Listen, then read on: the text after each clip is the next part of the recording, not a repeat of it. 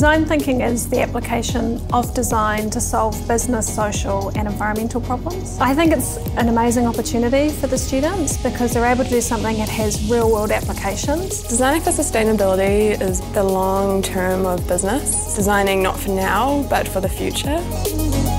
For the Love of Bees is a project started by Sarah. Her aim is to make Auckland the safest city in the world for bees. So we looked at a whole lot of different ways we could make it safer, but we decided ultimately to put something into AUT, which we call the flower towers, which meant that any bees that wandered into AUT grounds would be able to find food.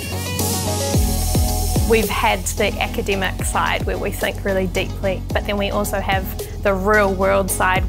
The value of working with Sarah and what she's doing with For the Love of Bees is that principles that you learn, you can apply it to anything that you want to create potentially in the future.